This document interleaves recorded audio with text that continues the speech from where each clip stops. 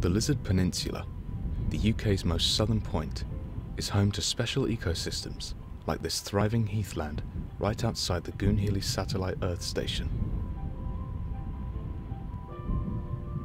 These heathlands and peat bogs are important habitats and carbon sinks, home to a diverse range of flora and fauna,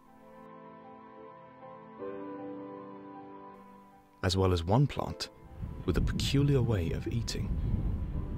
The round-leaved sundew, one of the few carnivorous plants native to the UK. Because they live in the heath's acidic soils, which are deficient in the nutrients that plants need, the sundew has adapted to survive by absorbing nutrients from living prey. The sundew entices prey twice its size with the sweet-smelling nectar produced by the sticky glands at the end of its tentacles. Insects become held fast by the sticky glands, the plants slowly encasing them in nectar, drowning them alive. The glands then expel an enzyme that slowly dissolves their tiny bodies, allowing the sundew to consume their flesh. This blue bottle fly is also on the lookout for food.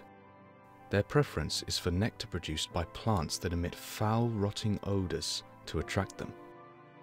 But with short lifespans of only 22 days on average, and the need to find enough nutrients to reproduce, they can't be too picky.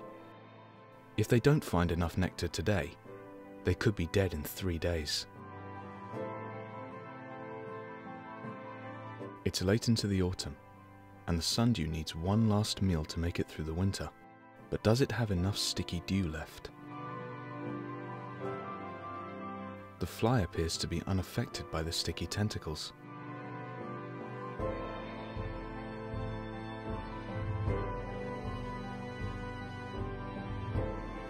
The sundew has failed to catch its last meal.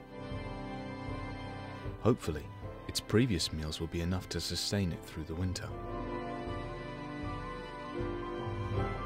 Sundews slow their metabolisms to reduce their need for food and water, much like bears do when they go into hibernation.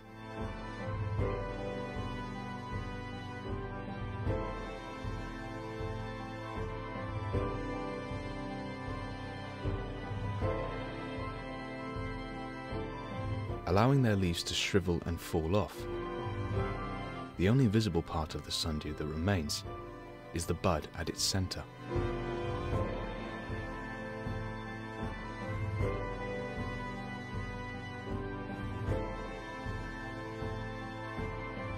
If the sundew survives the winter, this bud will open and sprout new leaves in the spring.